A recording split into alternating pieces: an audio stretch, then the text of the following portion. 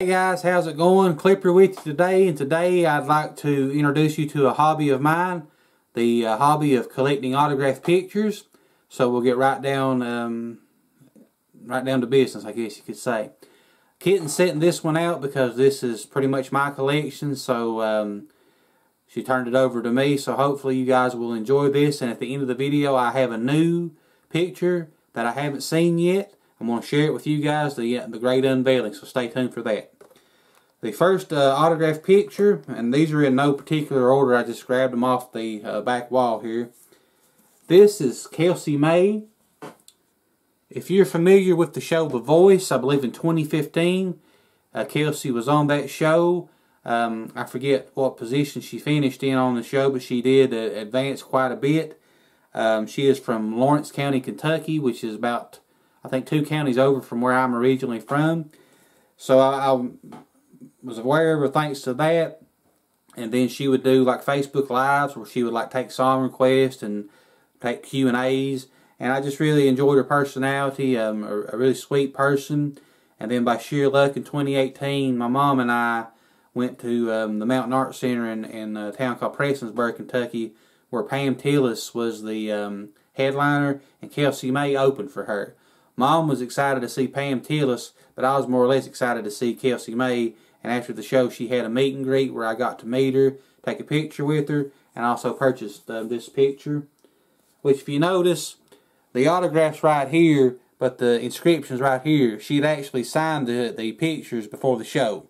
But, you know, I figured, you know, I'd like to just get it personalized since I was already there to meet her anyway. So this is something that it reminds me of a great night. In a small way, it's a little bit bittersweet because that wound up being the final concert that Mom and I went to. She passed away less than 2 years later. But before she got really sick, we used to go to concerts all the time. So that was a great last memory at least. The next picture, and most of these are professional wrestling. I loved it as a kid. I get into it now. I watch Ohio Valley Wrestling each week.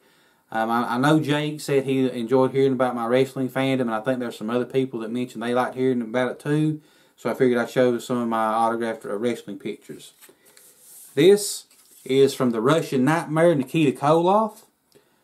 This came to me when Mom got me his autobiography for Christmas one year, which the book was autographed, and he threw in this picture as well.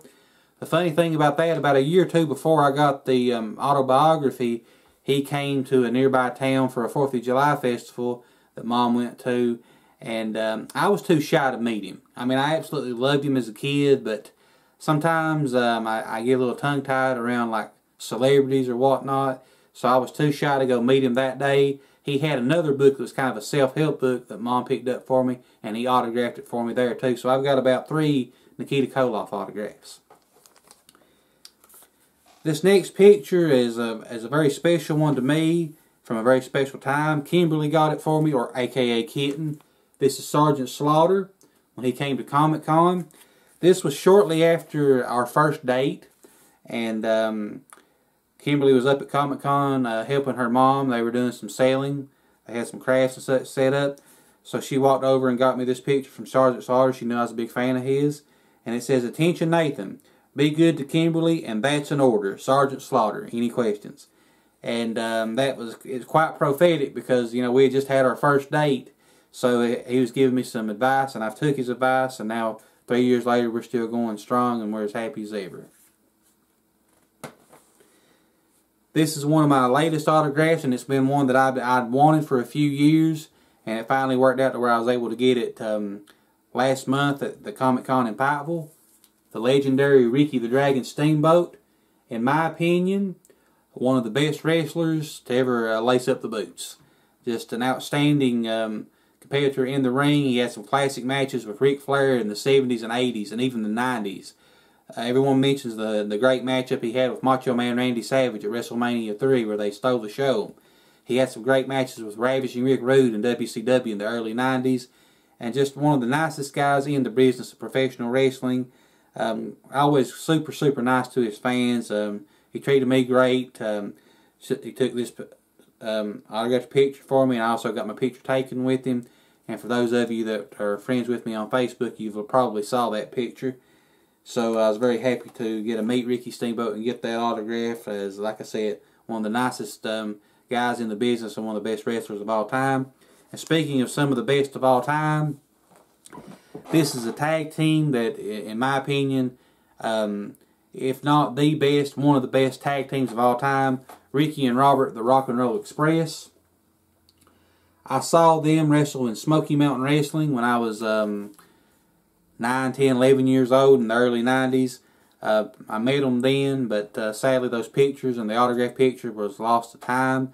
They came back to Williamson earlier this summer, which Kitten and I did a video of, if you want to go back in the archives and watch it, where they headlined the show, and I also got to meet them and get my picture took with them and get this autograph picture. Again, one of the greatest tag teams of all time. This next picture a friend got for me through the mail of legendary basketball coach Tubby Smith. Led the Kentucky Wildcats to the 1998 National Championship. Also had a great career at Tulsa in Georgia. Then went on from Kentucky to Minnesota. And then Texas Tech, Memphis, and High Point, where High Point is his alma mater. To be honest with you, I'm not a Kentucky Wildcat fan, but I definitely can respect what Tubby Smith did in his career, and he's also a stand-up guy. And also High Point University, they compete in the Big South Conference, which is where Winthrop, my favorite NCAA Division I team, resides at, so I see them play quite often. And, you know, I enjoy seeing High Point do good as well, so I thought that was pretty cool. Also at Williamson, I got the autograph of former NWA World Heavyweight Champion and Smoky Mountain Champion, Tommy Wildfire Rich.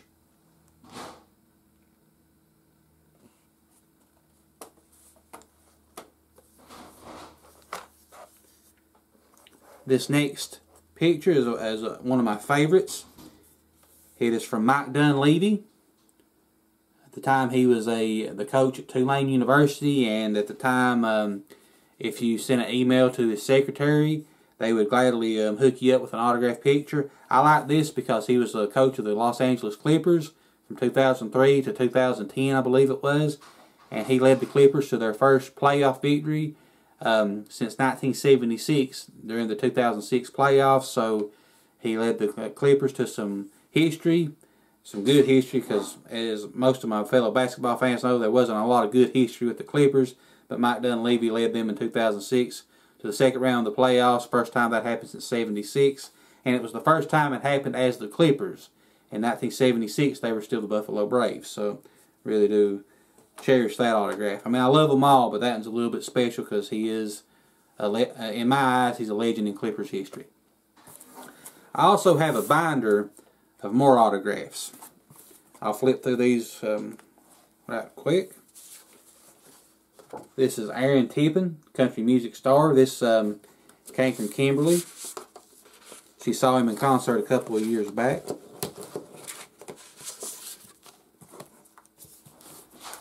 You got wrestling superstar of the Honky Tonk Man, the guy who beat Ricky Steamboat for the Intercontinental title back in 1987. Mark Harmon. I opened that earlier this year on a Mailroom Monday. Former St. Joseph Hawk head coach Phil Martelli, now the associate head coach at Michigan. That was another email success. Pat Sajak and Vanna White. I messaged Vanna White's official Facebook page, and they got that in the mail to me.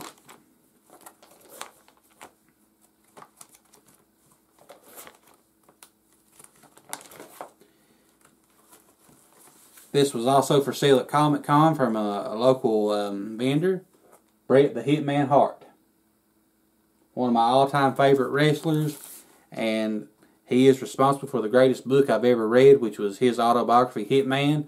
I believe it was My Real Life in the Cartoon World of Professional Wrestling. I highly recommend that. If you're a wrestling fan, definitely. If you love a good story, definitely. You won't regret checking his book out. Tito Santana. I met him at the same Comic Con I met Ricky Steamboat last month. Bobby Blaze. former Smoky Mountain heavyweight champion, and a really nice guy. I saw him not only at Comic-Con, but also at that Williamson show that I saw the Rock and Roll Express at. Met him both times at Williamson. I bought his second book. I already had his first book, so I got an autographed copy of the second book. Really loved it, and just, like I said, just an outstanding person. We had a nice conversation at Comic-Con, and if you ever get a chance to meet Bobby Blaze, you definitely want to do so. Barry Windham.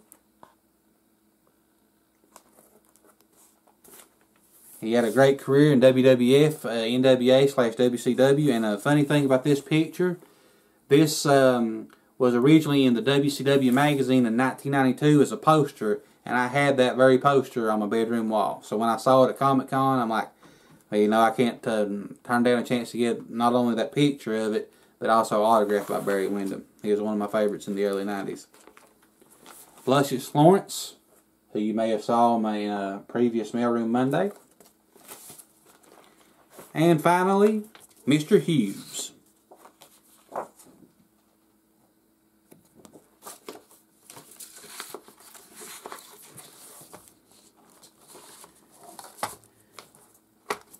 And as I said earlier, I watch Ohio Valley Wrestling each week. I love watching it. It's really got me back into watching professional wrestling on a daily basis, or on a weekly basis, I guess you could say.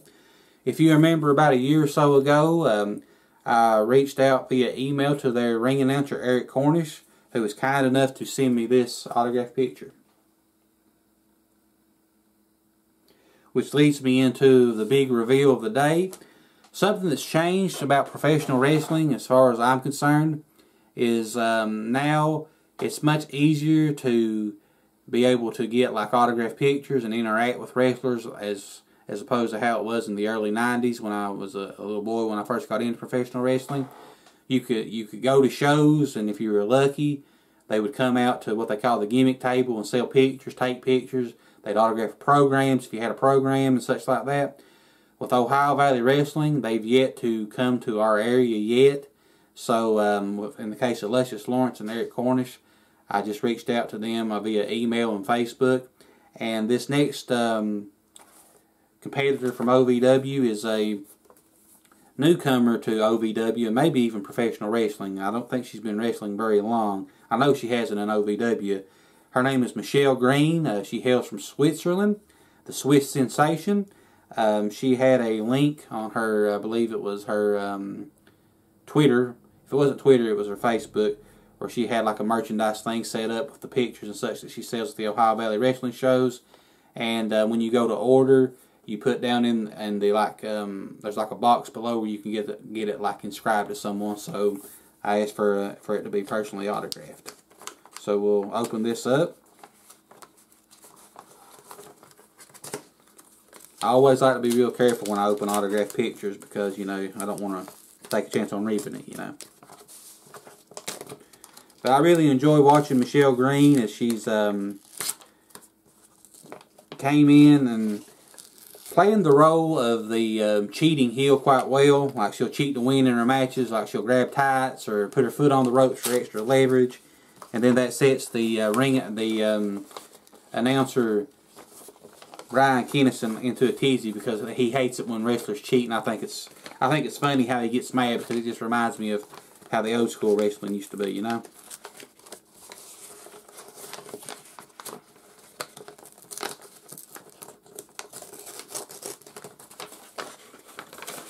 Okay.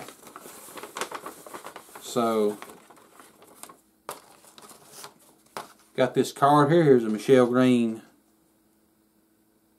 the International Swiss Sensation.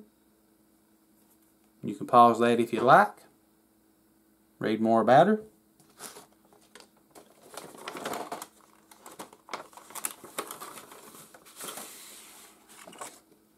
And here is the picture.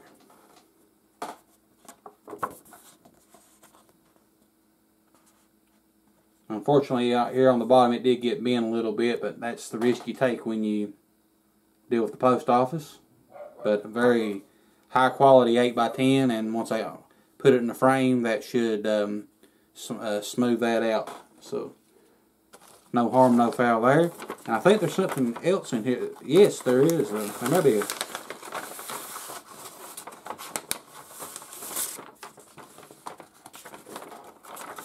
And she threw in as a bonus a Michelle Green $100 bill.